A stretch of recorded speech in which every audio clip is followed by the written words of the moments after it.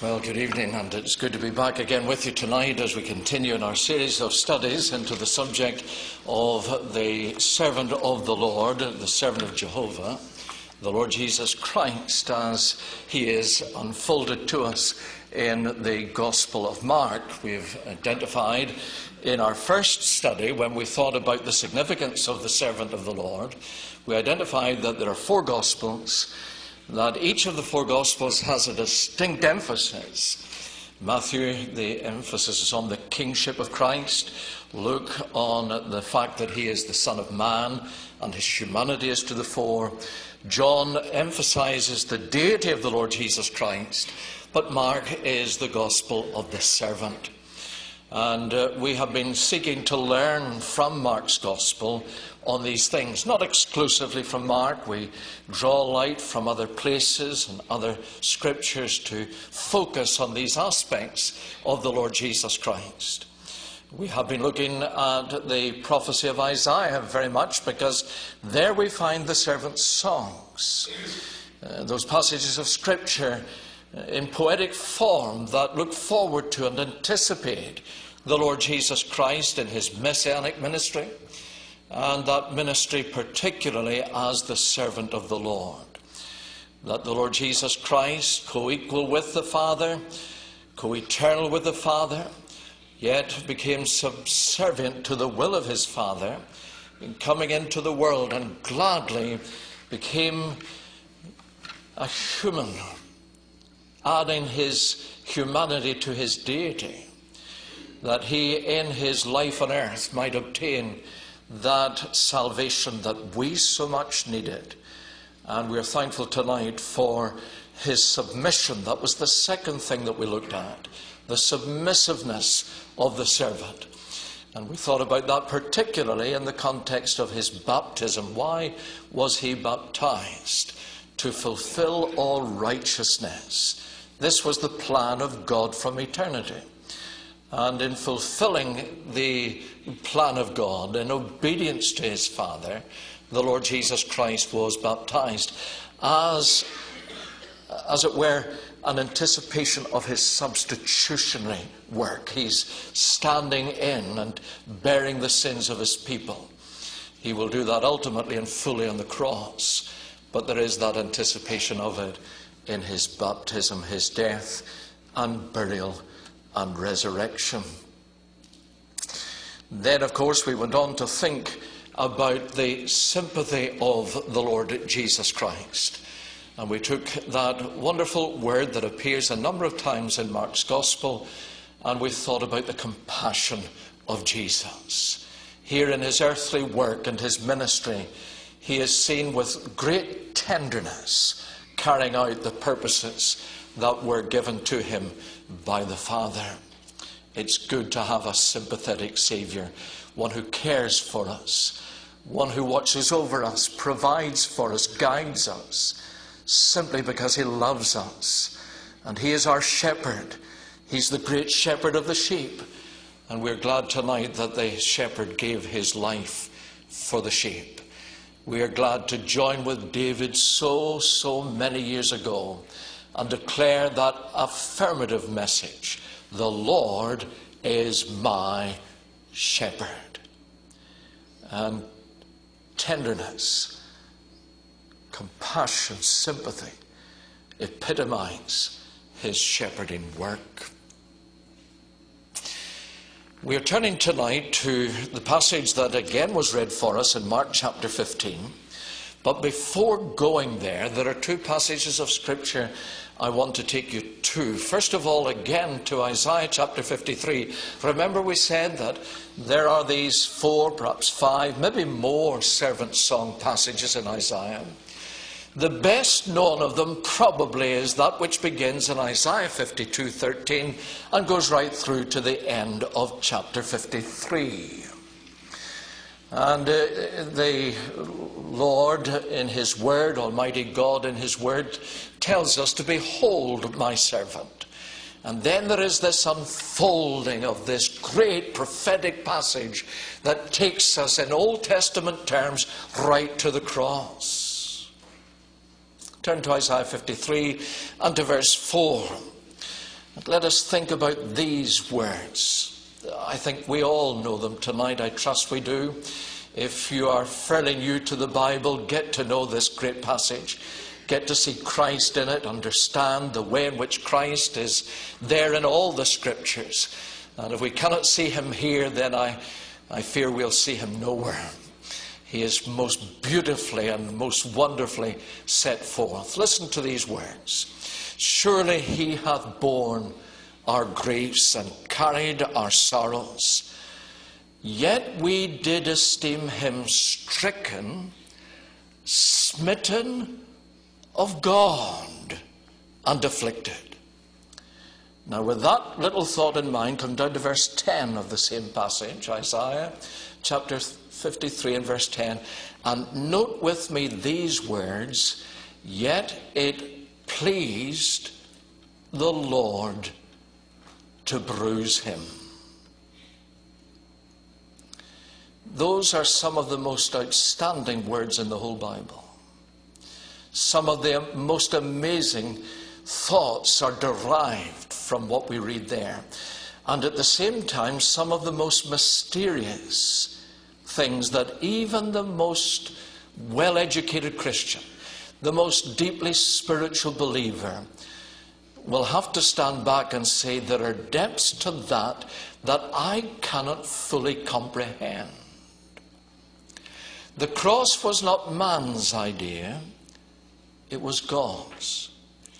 It was not at the initiative of man that Christ was crucified, so much as the initiative of Almighty God. This is the fulfilling of a plan, the plan of redemption, spawned in the heart of God before the creation of the world. And when we look back to Calvary, we realize that whatever man is doing there, and man is doing something there undoubtedly, and shamefully man is doing something there, but God is doing something. And Isaiah characterizes it like this. He is stricken and smitten of God. God is doing something. But then to anchor that in those words, yet it pleased the Lord to bruise him, that takes us into another dimension altogether. Now, we're not saying, and God forbid that we should be mistaken as saying, that God took some kind of wrongful pleasure in the death of his Son. In other words, we're not saying that God is deriving a sadistic pleasure in the death of his Son. And yet there is something in the compass of that word that lets us know God was doing this, doing it deliberately because he wanted to do it, because he intended to do it, and it fulfilled his will entirely to do it, and to do it to his Son.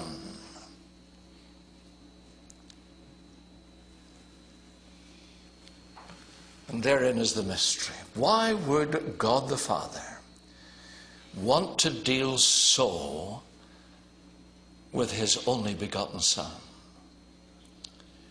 And that poses one of the greatest mysteries that the human mind can ever contemplate. Now, with those verses in mind, as we anchor this in the suffering servant song of Isaiah, think again of Philippians chapter 2, if you will.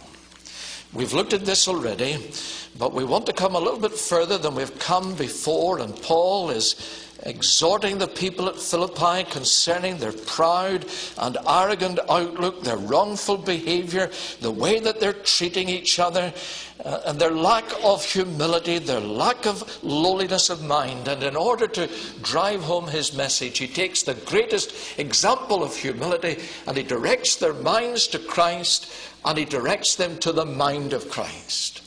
Let this mind be in you, which also was in Christ Jesus, who thought it not robbery to be equal with God. The deity of Christ is there,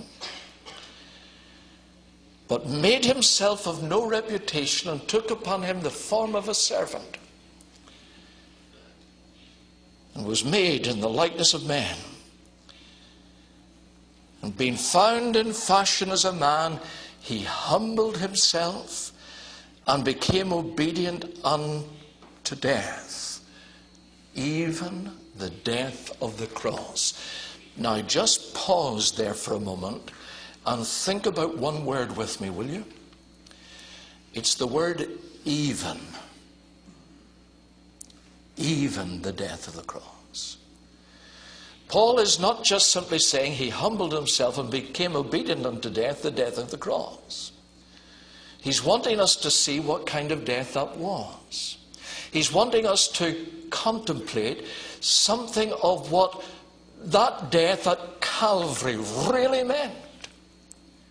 He's exposing us to the fact that there's something about that death that signals that that death is different from any other death ever entered into. Nobody died like this. Oh yes, other people died the death of the cross. Multitudes did.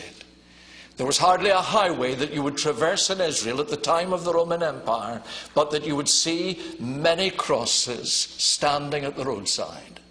Those who had been found guilty of breach of Roman law were put to death in an ignominious, a shameful way for a Jew, and they were put to death in agonizing fashion. It was humiliating, it was agonizing, it was evident at every hand. Yes, many people died on a cross. There was no uniqueness in the fact that Christ died on a cross. But there is uniqueness in his death on a cross. And what we're wanting to do tonight in the subject that we're coming to, we're wanting to approach it with really bated breath and a deep sense of reverence. We need to have a holy solemnity about us tonight. A holy solemnity that ought to attend our every thought of the cross. That should be with us in our daily lives when we think of what it meant to make us the sons and daughters of God. We should have it in our minds when we come to worship, because all of our worship ultimately is available to us simply because of the cross. We ought to have it very deeply in our minds when we come to remember the Lord in his own appointed way, as we simply take bread and wine in obedience to his command. Even the death of the cross. In all our study of these events, we have to acknowledge that there are depths that are far too deep for us to properly understand. There are aspects that are too mystifying for our minds to grasp. There are marvels that are too wondrous for us to really deal with as we would love to be able to do. But the very fulcrum upon which our reconciliation with God turns is what happened at Calvary. All the teachings, all the miracles of the Lord Jesus Christ on earth, though marvelous, though wonderful as they are, by themselves cannot obtain the needed salvation that we know is necessary for us. To be sure, in his life, the Lord Jesus Christ is all the while obtaining that righteousness that we need. His life is vital, as is his death. But there's something about the death that says to us, though his life was perfect and perfect obedience, though his life was all that we could not live before God, as he lived it out in honoring his Father, in obeying his Father, in obtaining for us the righteousness that we needed to cover us before God, though that is true, yet without the cross, we are still left sinners. We continue without hope, because we needed a mediator who, while being able to lay hold both upon God as God and man as man, we needed a mediator who would satisfy the justice of God completely. God must judge sin. To not judge sin would be inconsistent with his character. It just cannot be. We contend with many aspects of the great nature of God, the characteristics of God, the perfections of God. We contend with them as we try to understand them, as we try to come to a proper affiliation with them. But so many try to assess God, try to derive their understanding of the character of God apart from understanding and accepting the wrath of God. And while we're thankful for grace and mercy and love, and while we're thankful for all of those other aspects of the character of God that warm our hearts and stir our souls, yet we cannot take them in isolation from the fact of the justice of God, the righteousness of God, the wrath of God. And that's the kind of direction that I think we need to take tonight. In order to satisfy the justice of God to completion, an atoning blood-shedding sacrifice is absolutely necessary. It is demanded by God. It is anticipated throughout the Old Testament, right from the gateway to Eden, and it's now in our passage tonight about to be fulfilled. And those words of Isaiah, verse 4, verse 12 of chapter 53, epitomize the matter. Smitten of God and afflicted, it pleased the Lord to bruise him. He hath put him to grief. The initiative is Jehovah's. The means is the servant of Jehovah. And so with reverence and thankfulness, let us draw near to the cross as Mark unfolds these events. I want to try and be very simple tonight and very straightforward.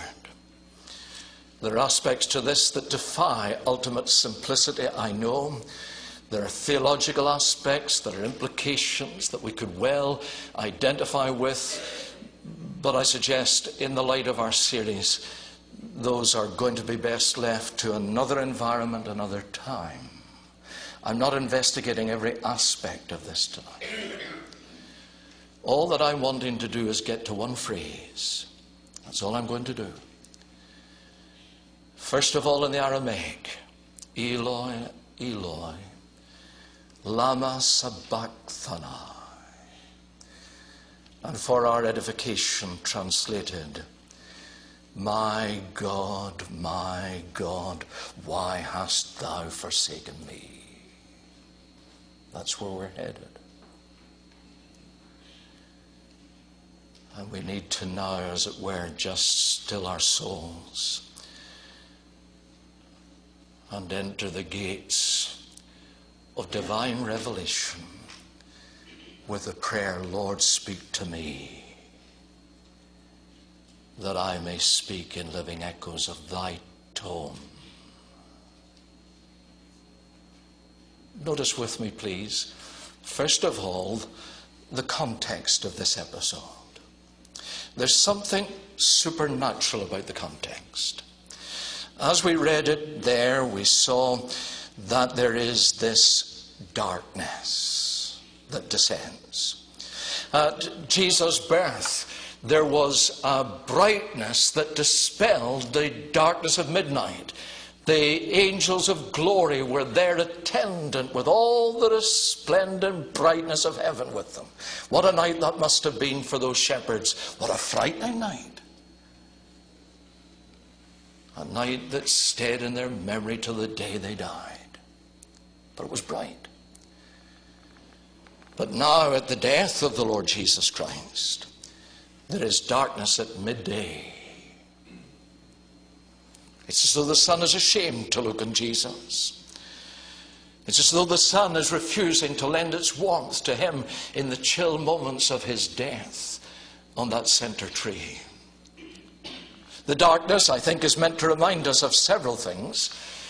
more than I will mention perhaps, but let me mention just two. I think that the darkness is going to take us back to a time many, many years before that, when the children of Israel, yet in bondage in the land of Egypt, were about to be delivered. Now you and I know that they were delivered after the plague of the death of the firstborn. A plague which then eventually gave rise to the great feast of the Israelites known as the Passover. Known as the Passover because in God's injunction to his people, they were told to take the blood of a lamb 1 year without spot, without blemish, and apply it to the doorpost and the lintel of the home using hyssop. The great Passover was very important. And in many ways it is important to us. I'll speak to that just briefly in a moment. What was the plague before it? The plague immediately before it was the plague of darkness. And I doubt not that this event at the cross is meant to take us back to remind us of what happened in the land of Egypt to the Israelites. There was darkness over the land, and in the wake of that darkness, deliverance by the Passover. And here again we have darkness. And here again we have the Passover, of which that was but an anticipation. Christ, our Passover, is crucified for us. So I think that that's in vogue here. I think there may be one other thing that we need to keep in mind. I'm not turning you to it, I'm just mentioning it on the way into our theme. And that is the book of Amos. Maybe you know those Old Testament books well. Some of those minor prophets are difficult for us to find. You know those little expressions that people used to use, happiness is. You know, happiness is, and then they gave something that describes and defines happiness. Happiness for people in church is sitting beside somebody who knows where Amos is. And that way you can turn to Amos quite quickly as somebody else gets there with you. Well, Amos, one of those great Old Testament passages, one of those great Old Testament books, takes us to this scene, I think, because perhaps in an even more powerful and even more poignant way, the words in the closing chapters of Amos are very important. In that day, I will make the sun to go down at noon and darken the earth in broad daylight. Now let me say very quickly, because I know there are good Bible scholars here who would upbraid me very quickly if they thought that I was out of place here. Is not Amos talking about the great day of judgment at the end of time? And the answer to that is yes, he is. But in reminding those people of the great judgment of God at the end of time, will you not agree with me that he's reminding us of something that you and I as believers will not have to endure? We will not have that judgment.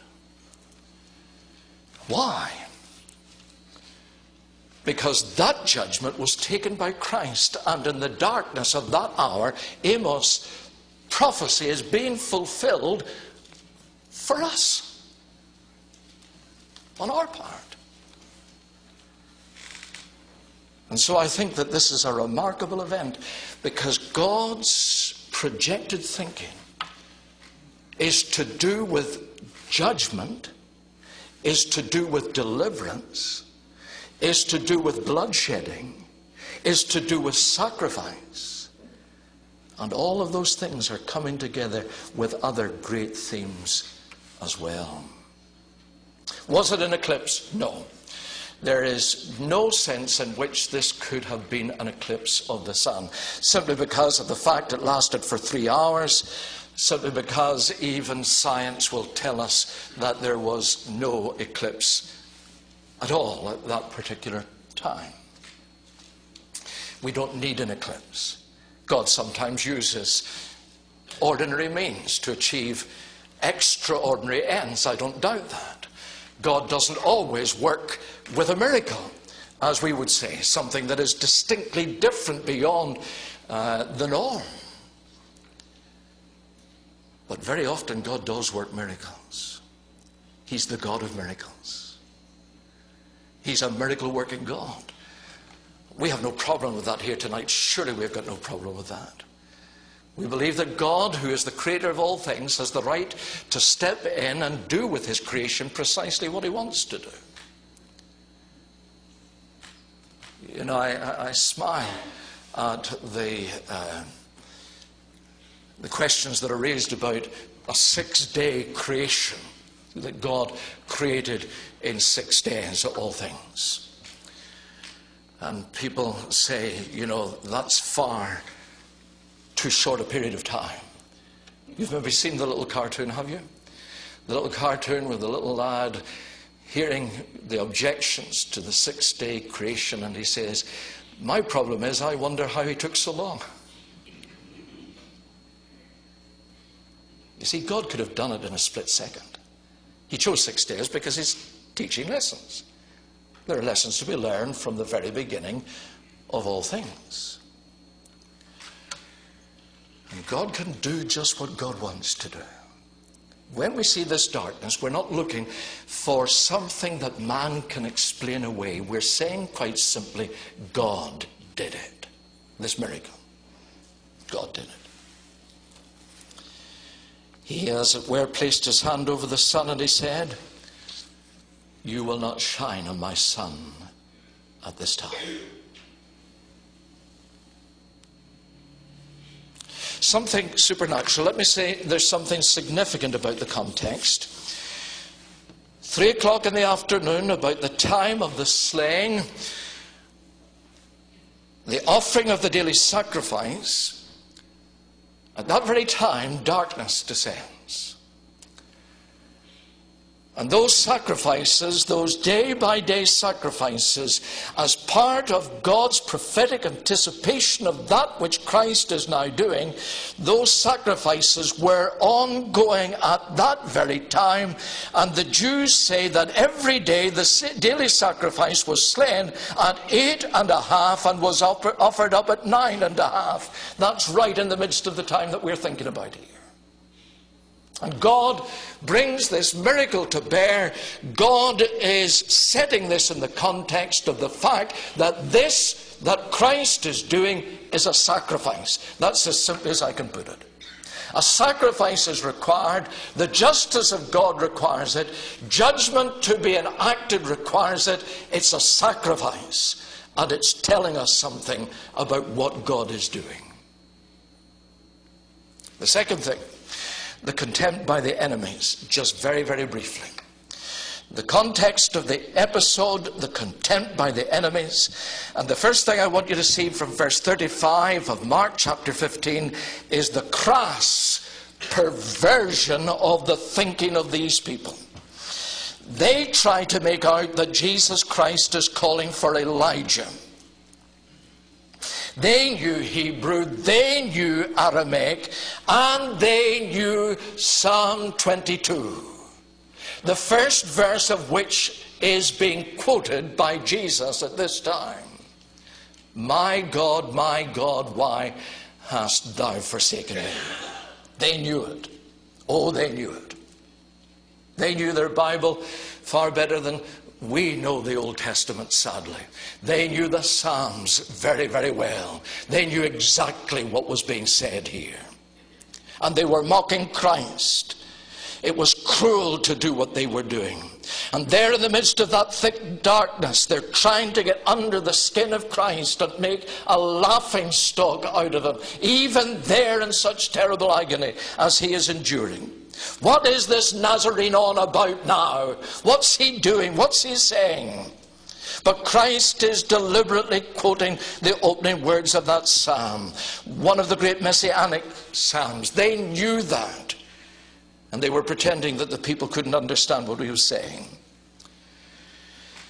Now, out of the many things that they're doing there, by the way, the most serious thing that they're doing is suggesting that Christ is praying to the saints. He's praying to Elijah. And that, of course, would not be countenanced in their thinking. Christ was not praying to Elijah. Christ was praying to his God. And so that is mixed, not only the crass perversion, but it's mixed with their cruel practice in verse 36. Give him a drink and then we'll understand him better, they're saying. And so it's done. A sponge of rough wine is offered to the Lord on a stick. It's all part of the mockery.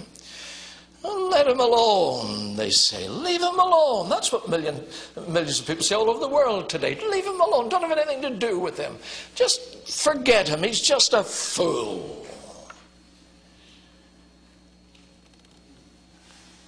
We'll see whether Elias will come and take him down, and if he doesn't, then we'll conclude that even Elias has abandoned him. One gave him vinegar to drink. He ran to get it. I think he must have felt himself very self-important having this task to do, to go and get a sponge and put it on a stick and try and get the Lord Jesus Christ to get vinegar to drink. But it's all to do with abuse. It's all to do with insult. And so we come now to the content of the expression. We've set the scene. We've come into it slowly, gradually, getting the understanding of what this is all about, what Calvary is about, what God is doing, what we're to understand by these events. You may have heard of Harry Ironside. Old Harry Ironside has some quaint and remarkable things to say in his time. But I came across this and I thought he captured the thinking very, very well indeed. Let me quote. Observe, it was the Lord God himself who dealt with Christ in judgment when he hung upon the tree. It was not his physical sufferings alone that made propitiation for sin, but what he endured in his innermost being when his holy, spotless soul became the great sin offering. In other words, it was not what man did to him that made reconciliation for iniquity, but what he endured at the hand of God, leading to Emmanuel's orphan cry, my God, why hast thou forsaken me?" Unquote. And I think it captures very well for me what I'm trying to say to you tonight, and I feel myself very inadequate. We often home in on the sufferings of the Lord Jesus Christ, and we think about the crown of thorns. We think about the face that was smitten and that was battered. And we think about the spittle running down his cheek. We think about the back lashed to pulp with that cruelest of weapons that was used by the Roman legions. We gaze on the hands and the feet riven through with nails, and we think about the spear-riven side. And all of those things are horrific. Not one of us would deny. His visage marred more than any man's. It's terrible. It's awful to think about. It's awful for any person. But who is this? This is the Lord of glory. This is God manifest in the flesh. This is the spotless, sinless Lamb of God. He did no sin. There was no evil thought in his mind, no wrongful word ushered from his lips. He's pure, absolutely pure. And there he is, hanging, bleeding on a cross as people laugh and mock. And now as the darkness comes upon it, the physical agony of Christ is more than we can contemplate. And the mental anguish of Christ. Who is he? I say again, he is the Lord of glory. He's the Word by whom all things were made. He's the great creator. And there before him are his own very creatures. And he's allowing them to deal with him thus. And he's observing them in their mockery and in all their antagonism. And it's there in his mind and it's going into his thoughts in a way that we can't possibly understand.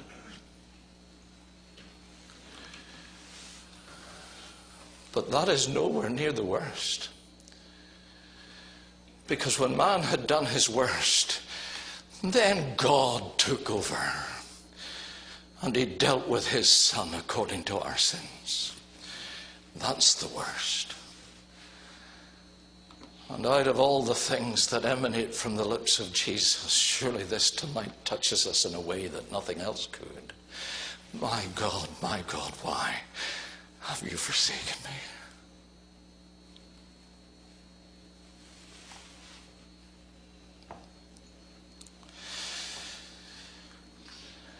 "3 hours, from 9 in the morning till midday. The crowds who shouted their taunts at him have gone away, and there is just one more body hanging on a cross. And their curiosity is satisfied, and home they go." But after that 3 hours of silence and darkness, the cry of the 22nd Psalm. There's nothing that I can find to guide our thoughts into this. There's nothing in our own experience that comes remotely close to what's happening here. These levels at which we can try now to unravel things still leaves us with mysteries as to what Jesus means and what he intends by these words. He's the God-man. He is Son in an eternal sense. There was never a time when the Son was not. He has an absolutely unique relationship with his Father in heaven. We know that. He is equal with him as far as essence is concerned. As much God as the Father is God, as much God as the Holy Spirit is God, and yet distinct from the Father, distinct from the Holy Spirit.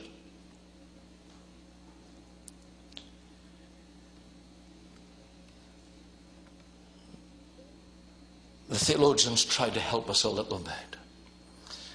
And they point out that within this one God there is a differentiation. The Father begat the Son, and the Son is begotten of the Father. And there is a consciousness on the part of Jesus, the incarnate Son, that he has a divine consciousness. And he bears a unique relationship with the Father in heaven. I cannot understand Trinity. I cannot understand it. I believe it with all my heart. Like last night, it's something that I'm prepared to live and die for. The triune God, eternally existent in 3 persons, Father, Son, and Holy Spirit. I cannot comprehend it. It's beyond my ability. Nor can I understand what the theologian calls the hypostatic union. The union of 2 natures in 1 person, human and divine. I can't understand that.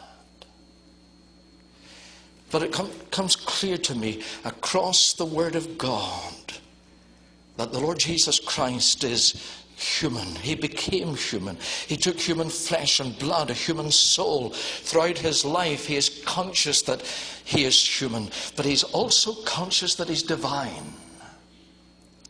He could say things like, "I and my Father are one," couldn't he? He could say things like, "Before Abraham was, I am." He can say things like this 22nd Psalm, my God, not my Father, my Father." He seems to be saying that he is robbed now, as it were, of his divine nature, his native sonship. He can no longer appeal to that unique relationship that he had in fellowship, communion with his Father. He cannot now on the cross say, "Abba." He can't say it. And it seems to me that it suggests that at last the veil of sin, imputed sin, my sin, your sin, our sin, has caused the light of the countenance of his Father, the smile of his Father, to be obliterated altogether. It's not that he's doubting the Father's love, not at all. It's just that he's no longer aware of it. He's not conscious of it. He's not conscious that his Father is there to help him. He's not assured of the victorious outcome of this event. As I said just briefly on our first visit to this series, it seems from those prophetic passages that it's all failed. That's how it feels. That's how Jesus feels.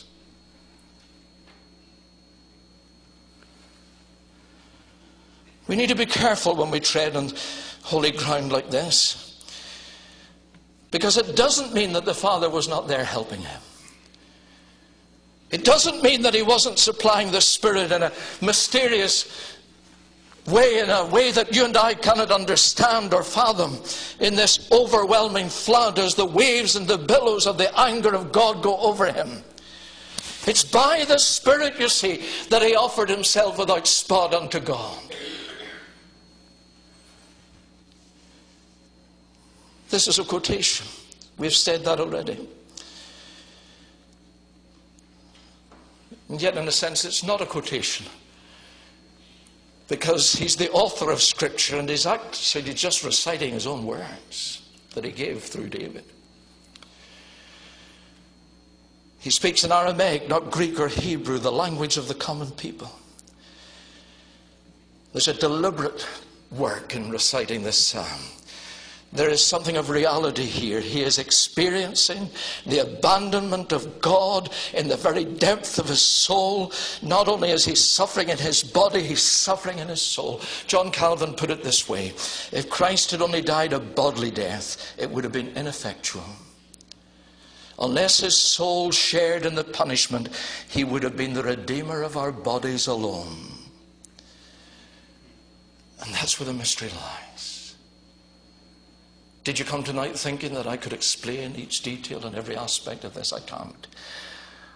I just bow my head before God and say that which is a mystery to me is the most wonderful mystery that my mind can possibly look to. And I can only bow humbly before God and say, thank God for Jesus and what he endured in that time.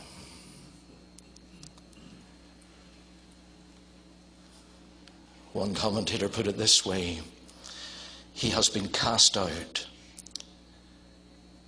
It seems as though his soul is outside of the embrace of covenant love and reassurance. He is in the place of weeping and gnashing of teeth. He's under the anathema of the covenant. He is descending into hell, at least in Calvin's sense of it. That is, he is experiencing the unmitigated wrath of God. There's only one word that I can bring to bear, and it's the best word that I can think of. It's the word substitution. What I deserved, he took.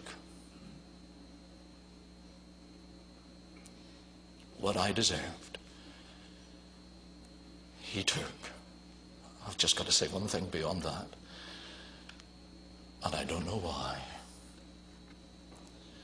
Why, oh God, such love to me? I will never understand. It has to be all of grace. There is not one tiny, minuscule part of me that deserves what Jesus did on that cross. Nothing. What he endured is what should have happened to me. And so he asks this question. And again, we need to be careful. He is saying why, but we dare not suggest for one moment that he is questioning the right of God to do what he did. He's not. That's not what he's doing. These words must mean that Christ was forsaken. They must mean what they say, that the Lord Jesus Christ was forsaken at that very moment. He'd always been with the Father. In the beginning, the Word was with God. All the way through his earthly life, God had been there for Jesus, as it were, to appropriate.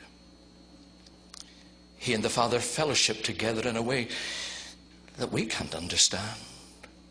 God was always there to communicate with him. God was always there to rejoice with him in his rejoicing. God was there to be thanked at the end of each day for the mercies that Jesus experienced new every morning. He was sustained every day. He felt loved, and he loved in return. There never was, as someone put it, a sweeter father, and there never was a more loving son.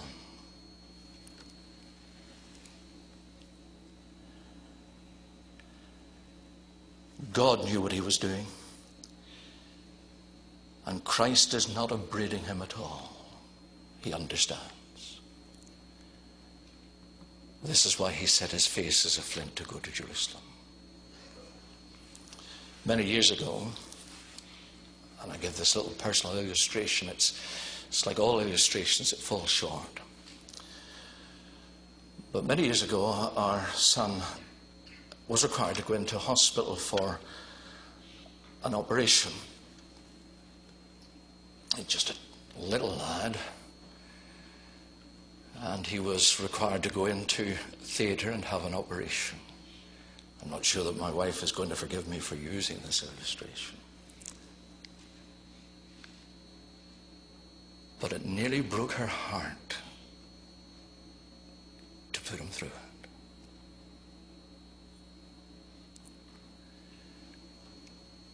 When he came out, he said, "Mummy, why did you let them do that to me?"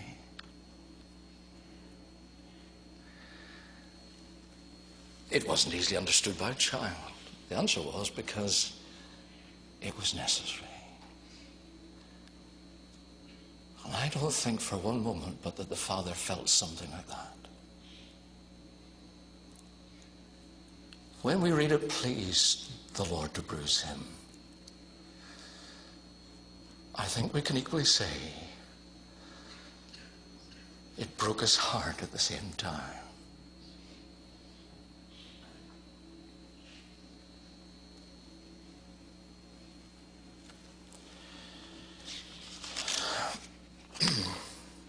God provided a special lamb, not an animal, but one that came from his own bosom. God so loved the world that he gave his only begotten Son. Justice is satisfied. The demands of a holy God are met. And that's where that little question takes us. He suffered that we might go free. A centurion stood at the cross. He watched and he heard and he listened. And his life was changed that day. He was no longer the same. 2,000 years ago it was that Jesus died and the cry of his lips was sent forth. But by God's great grace and mercy, there was a day in my life when I was brought to the cross. And I knew my sin. And thank God that day I came to know my Savior. I have not been as I ought to have been, nor lived as I ought to have lived. What a disappointment I have been. But he knew all that before he died for me. He didn't die because of what I was. He didn't die because of what I would try to be. He died because he loved me. Grace, 'tis a charming sound, harmonious to the ear. Oh, isn't it good to be saved tonight? Isn't it good to know Jesus? I can add nothing. I fear that words that I will say will but detract from the simplicity of what he said. May the Lord help us to understand it more fully. My God, why have you forsaken me?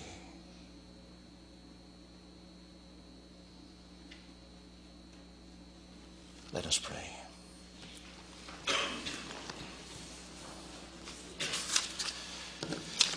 Our God and our Father, we stumble and stutter and we try to, as it were, get a hold of these things. And we cannot fully comprehend. But what we pray, Lord, is not so much that we may be able to get a hold on these things, though we pray for better understanding as time goes on. But we do pray, Lord, that these things will get a hold of us, and that the reality of the suffering of Christ in his soul will deeply influence our living, day by day, until we see him face to face and fall prostrate before him and crown him Lord of all. Amen.